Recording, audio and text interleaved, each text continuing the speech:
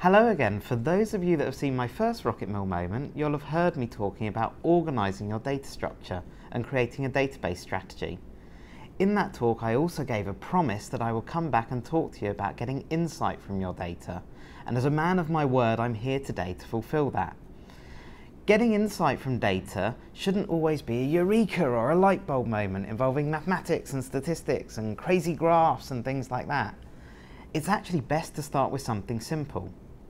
In the case of customer databases, simple might mean something like the age of your customer, or the gender, or where they are. That sounds really easy, but actually it tells you something quite powerful. Who is your customer and where to find more of them? Once you've got something quite simple in place, you can start doing some more complex analysis. So you could look at interactions. Now, interaction might be something soft, like what they're doing on social media, how they're liking things, how they're sharing things.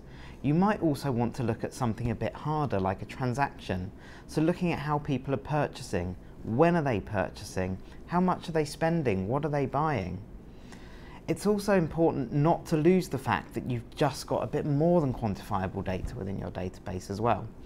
Text analytics is gaining a lot of traction and has become quite big over the past few years. Text analytics is really useful if you've got free text information. So that might be a call center data set, what people have said to you, or the transcript of a call center phone call that you're getting from a customer. It might also be something like survey responses or what they've said about you and your brand on social media. Text analytics is also really useful if you've got your own communication to a customer. So that might be, what are you saying in your emails? What words are driving conversion? What subject lines are driving better conversion rates?